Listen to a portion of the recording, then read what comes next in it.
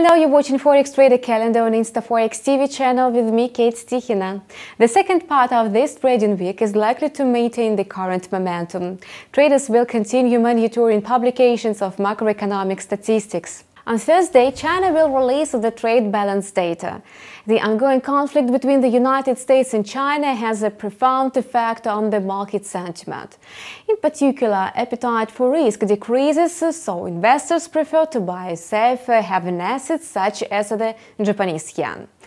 As the US imposed tariffs on exports of Chinese goods, both the trade balance and the manufacturing output can decrease significantly. However, in September, the trade statistics were rather upbeat. The Chinese General Administration of Customs reported a rise in both exports and imports, while the trading volume advanced the most for the past 3 months. If the actual reading confirms the pessimistic expectations of a slowdown in the growth of imports from China, then it can put the Australian dollar under pressure, as Australia supplies raw materials to China.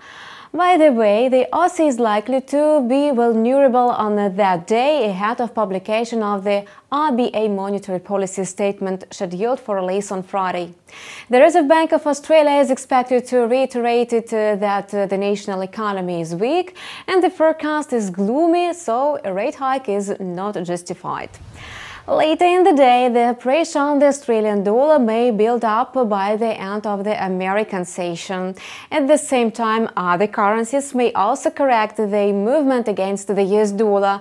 On Thursday, the FOMC monetary policy statement will be released.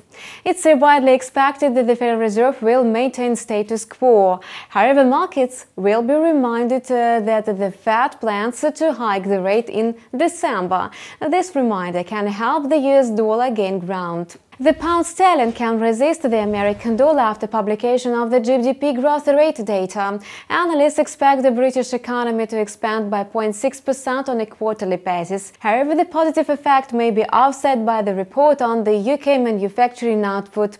Lately, this news has been playing a rather significant role. This time, experts anticipate a slowdown in production.